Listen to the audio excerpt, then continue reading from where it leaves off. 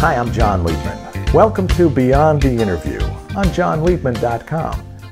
This week's interview is with my old friend Tim Landers. Now, Tim has played with so many people over the years, everyone from Billy Cobham to Lee Ritenour, Al Di Meola, Mike Stern, Gil Evans, Michael Brecker, and so many others, plus all kinds of TV. I mean, he's done an awful lot of stuff.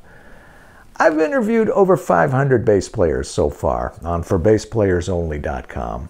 And one thing I hear from a lot of bass players, I generally ask one question: what about the future? What else would you like to do? What else is coming up? And what I'm hearing more and more, it seems, is people telling me, you know what, John, I've played for so many other people for a long time. I'd really like to release a solo record as a leader with my own material. Now, last couple times I spoke to Tim Landers, he mentioned that very thing.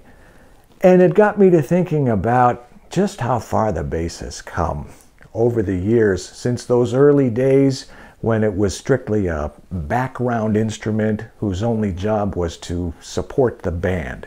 Now, that is still our job, don't get me wrong there. That's very important about what we do. The point is, it doesn't have to be our only job. I mean, take a look at some of the sidemen and sidewomen over the years who have stepped up to the front and assumed a leadership role in the band.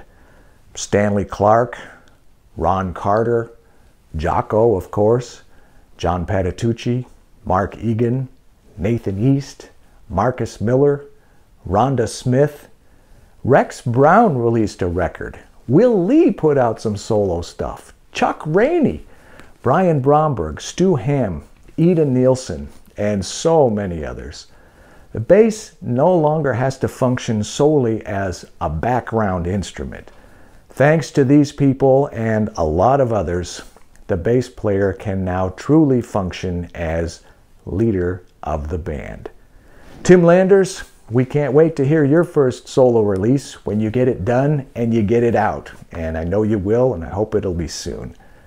Check out my interview with Tim on ForBassPlayersOnly.com. If you're watching this video on johnliebman.com, there's a link right underneath that'll take you right over there. And on that page, there is a link to my previous interview with Tim, which is also very good. Be sure to subscribe to our YouTube channels. Sign up for our email lists, ForBassPlayersOnly.com, johnliebman.com. Thanks for watching. I'm John Liebman. This is Beyond the Interview.